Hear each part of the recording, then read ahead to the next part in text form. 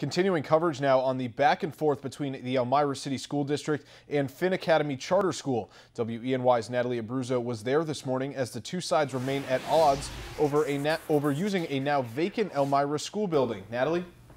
Ross, the school board meeting for the Elmira City School District met today, and one item was noticeably absent from the agenda: the proposal for the Finn Academy Charter School to lease the former Ernie Davis Middle School.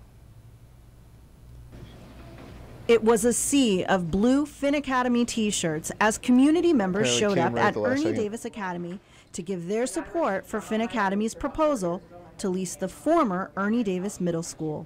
I'm a taxpayer, I'm a community member, I'm a parent. I think Finn's important. I think adding it to the community is important, and I want them to see that. Parents, Finn Academy staff, board members, and Elmira business owners spoke one by one to speak on behalf of the charter school. Many pleading for the board to approve a lease for Finn to use the former Ernie Davis Middle School. I feel like why hasn't been made to the agenda today? Why would a school remain vacant in an area where there's a need for children and they're ready to use it? Many parents stress the reason they want to move their kids to Finn isn't due to the quality of Elmira City schools, stating they went there themselves as children. However, they're looking forward to the smaller classroom size, different curriculum, and Finn's special needs program.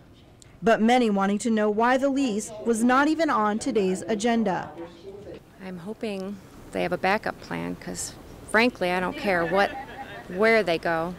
I don't care if it's cubicles in a gym. I want her to attend Finn. The school board heard all of the people and then headed into a closed-door executive session without making a decision. It's inexplicable that this district would not honor the only lease offer that has been made on this building. It is denying 216 children the right to a free and appropriate public education when it has the opportunity to and responsibility to act on that. The Finn Academy is scheduled to open its doors on August 17th.